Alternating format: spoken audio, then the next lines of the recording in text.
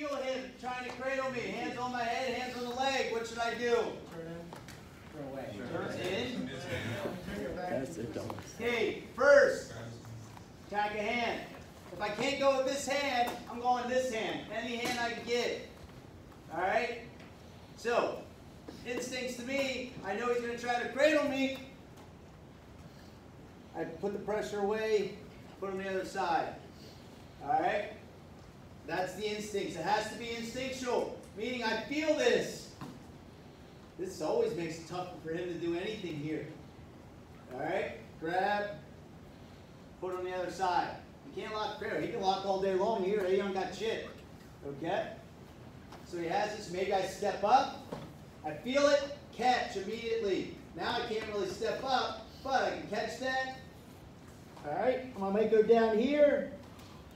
Put it on the other side. Got it? He locks up the cradle. What do I want to do? I want my best of my ability to turn away. If I can't turn away, I want to keep my shoulder underneath his body. Okay? If I can stay here, I'm good. If I can stay here, I'm just going to still turn away. I'm going to get that foot up. I'm going to fight these hands. If he's grinding me hard, look at my shoulders at. Alright? I'm going to keep trying to turn my shoulder down. Keep trying, maybe grab his leg, whatever else.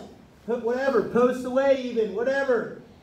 I got to keep my shoulder down because as soon as that shoulder gets exposed, it's going to be easier for him to turn. So as soon as I feel that lock and I'm here, I'm turning my shoulder down.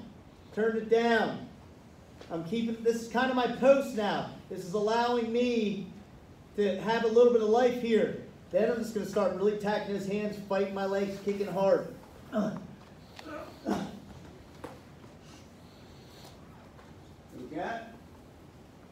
Quick true story.